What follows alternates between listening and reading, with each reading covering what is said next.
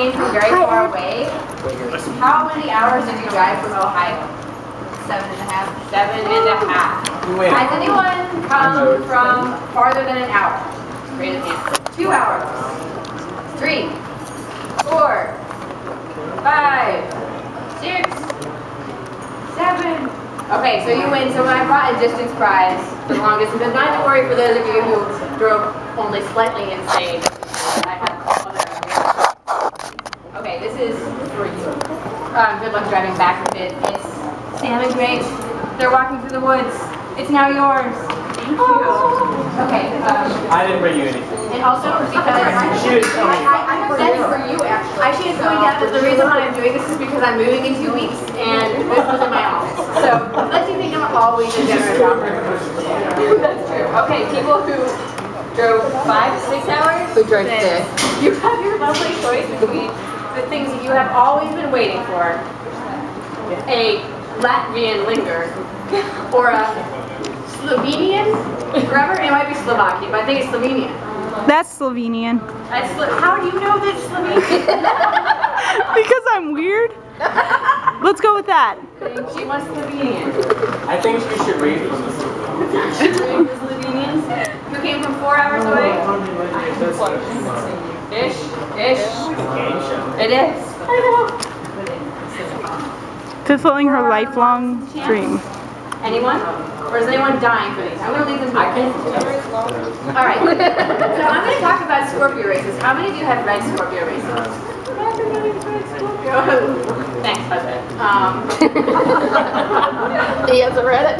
This spares me some of the awkwardness that is describing to people what this book is about. When I first wrote this book and sent it to my publishers, I told everyone that it was kind of like Jurassic Park meets My Little Ponies. They discouraged me extremely for continuing to describe it as this. But the problem is it's really difficult to talk about what this book is about. And so instead it's easier for me to talk about how I started writing this book, which was when I was a tiny little maggot, I used to read this book, The Encyclopedia of Fairies, all the time. And basically it's an encyclopedia from A to Z of all the homicidal fairies in the world who could possibly kill you.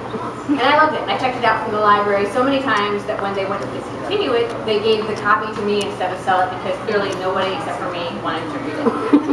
And so there was an entry in it for water horses. And it's a tiny, tiny little entry. I remember the first time I read it when I was small. And basically, the Irish water horses will jump out of the ocean every November, gallop up and down the beach, and if you can catch them, they make a faster, stronger, better horse than any horse you could ever possibly hope to find. But if they catch you, they'll drag you into the water, and later just your lungs and your livers will wash up. I thought this was the best story ever. And so I tried to write about it about 3 or 4 times, but the problem is that there were other components to this legend that made it difficult to write about, namely that sometimes, well, my favorite part that I didn't get to use was the fact that their backs would get sticky from the magic, and also there was one story where people would get onto the back of the horse, a child got on the back, and then another child got on the back, and a third child got on the back, never noticing that every single time another child got on the back, the horse's back was getting longer. It was like a limousine horse. And so there was that, and then there was also the fact that the horses sometimes turned into young men who had red hair with seaweed in it, and they would lure young women into the waves because I know everyone loves men with mysterious pasts who smell like fish. So I tried to write them a bunch of times, but I could never find a way to fit all of these components into it. I mean, the whole limousine horses, shapeshifting, who could ever fall in love with a shapeshifter? I don't know. So I tried it multiple times, and it wasn't until I hit upon this idea of making it about the setting that it came into place. So I'm going to read a short little section from the book, if I can find it. My film producers at Warner Brothers call it the Jurassic Park scene.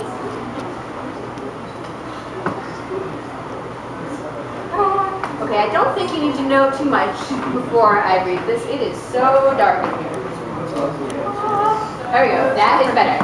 Alright, so it's told from the point of view of Puck, who is a reluctant entrant in the races, and she's sitting in a barn with her brother Finn and her land horse, her regular horse Dove, and it's after dark and raining, and they're just talking amongst themselves.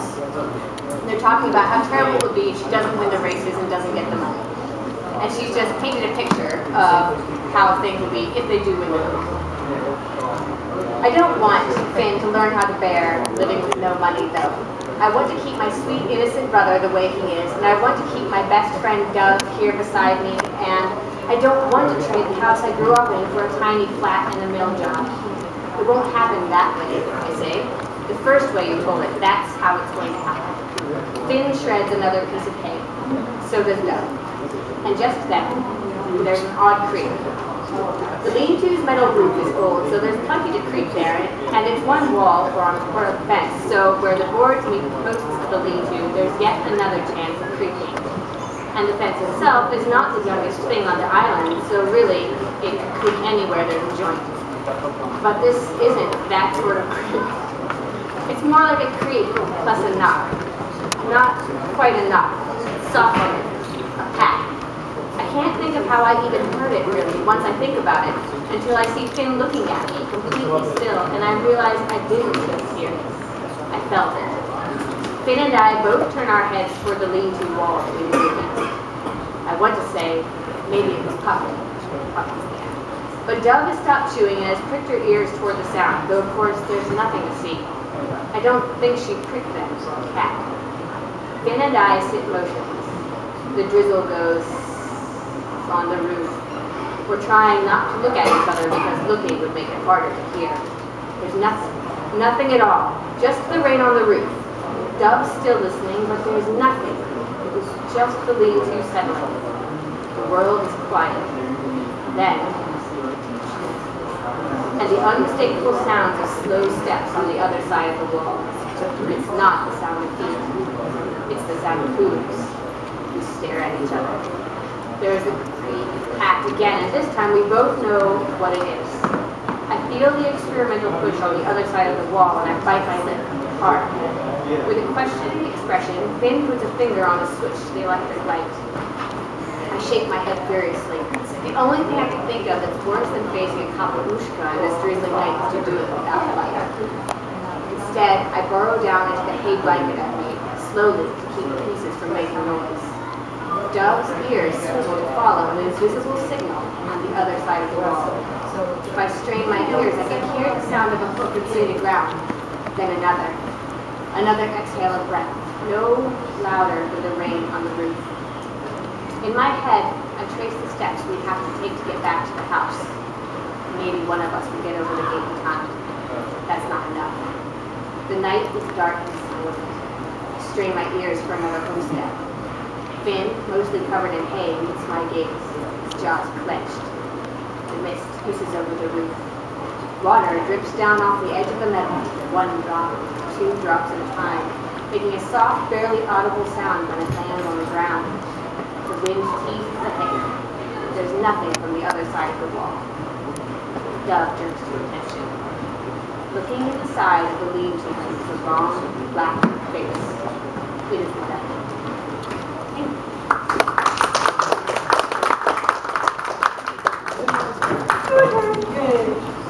Would you like Slovenian forever? Yes. Would you like a Latin? Sure. I wanted the Lavian one. Yes. Yes. Those are not the languages I studied. No? No. I thought everyone did Slovenian there. Louisiana core curriculum does not require Slovenian study. Hi, I'm Corey. Yeah, so I don't have gifts for you like Maggie had because I had to fly here You can from pretend you brought those. Texas. So, okay. I brought those two. That'll work. Maggie and I, if you can't tell, have done several events together. So it's been fun. Our last one's tomorrow. Next week. Oh. Then we're at ALA. We get to give really cool speeches together. That's So true. that'll be fun. Have you written yours yet? Yeah. Yeah. We'll get an email in a couple of weeks that'll probably say, you're supposed to have your print speeches ready. And I'll be like, oh, okay. Okay, but it's only slightly bad for me because I won a Prince honor, which means no one wants to hear me. He won the Prince. No. Yeah. Like Well. there. Oh, okay. Well, that means I have to talk for like 30 minutes. That's a lot of talking. So I'm going to shut up and just do this really quick. So yeah, this is my first book. It's called Where Things Come Back. Woo. And I'm going to do kind of like what Maggie did and take a survey. Who has read this book? Oh, nice. You win. Yeah, we always do. You have more books. Why did she win? She has more readers here. Okay, I'll steal. I'm here to steal. I know. Quantity over quality, Corey. So, Quality over quantity. Anyway, so I got that backwards. I got the idea to write this book. If you don't know what it's about, this is about a teenager in a small town in Arkansas, sort of like the small town that I grew up in Louisiana. And he just really doesn't like his town, pretty much hates it. It's pretty cynical and smart aleck. His name's Cullen Witter. And one summer, a bird watcher from way up north comes to town and he thinks he sees a thought to be extinct species of bird, a woodpecker, called the Lazarusburg. And the interesting thing about this is that people from all over the world start flooding this small town of Lily, Arkansas to try to find this bird. And it sort of boosts this town's very low performing economy, right? And so everyone in this town has this new sense of hope and second chances and rebirth because they're getting this new chance at a life for their town and for all the people in it. But of course, the narrator, Cullen, he hates it because he hates his town. He thinks this is more just complete idiotic behavior from everyone in this town like my whole life I've been witnessing. So I actually got the idea for this from an encyclopedia of fairy. I'm kidding. It was not that. I actually got the idea from. I got the idea because this actually something very similar to this happened. If you've ever heard of the ivory-billed woodpecker, this actually happened in the middle of nowhere, Arkansas, a little town called Brinkley. In about 2005, I was a college student at Louisiana Tech University, not very far from Arkansas. I was driving home and I was listening to National Public Radio because I was that kind of cool kid in college. And so I'm listening to actually a podcast that I had downloaded specifically from NPR.com, or .org, sorry.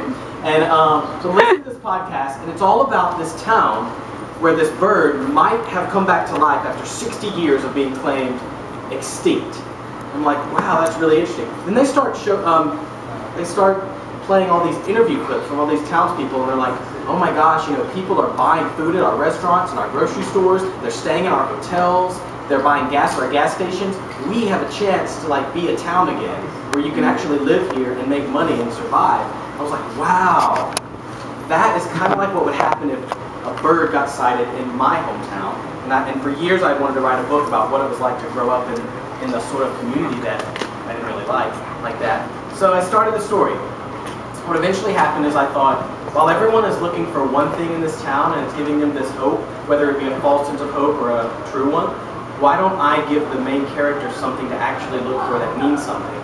And so in the story he has a younger brother named Gabriel who's 15, and Gabriel goes missing while all of this is happening in this town. He completely disappears, just out of nowhere. They have no knowledge of what could have happened to him. So the story is really about Cullen and his family and his best friend Lucas trying to find his brother Gabriel during this sort of very strange and very uncomfortable and very sort of wild summer in this small town. There's another storyline that I'll mention very briefly about a kid who goes to Ethiopia to find his faith and ends up possibly losing his faith, and sort of what happens, a strange chain of events that may or may not connect to the other story. I bet you can guess that it does.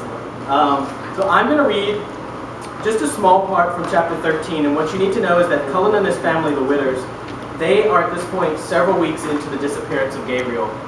And out of desperation, the father has hired a psychic to lead them in some direction and give them some clue. And the only name that you need to know that I haven't mentioned is Nina Prescott, and that is Cullen's best friend Lucas's girlfriend. Yeah. And that's her. And the psychic's name is Valonia Klein. She's named after two very small towns in Arkansas. Like 99% of the characters are also named after towns in Arkansas. There's a fun fact for you. It was really easy. I just printed off a name from MapQuest and drew lines to it. Like, oh, this is so easy. Not that easy for the rest of the books. Someone asked me, someone asked me, why didn't you have a Little Rock Robinson? I was like, it's not gonna work. You can't name someone Little Rock. It was funny to me. Inspired by Virginia. I'm waiting for Quantico, Washington. Yeah. Quantico is a robot book. Like that, I'm gonna write a book, and there's gonna be a robot named Quantico. Someone's thinking. The Marine Call, never mind. Staying on a Marine base right now with my friends who are Marines, never mind. Alright, so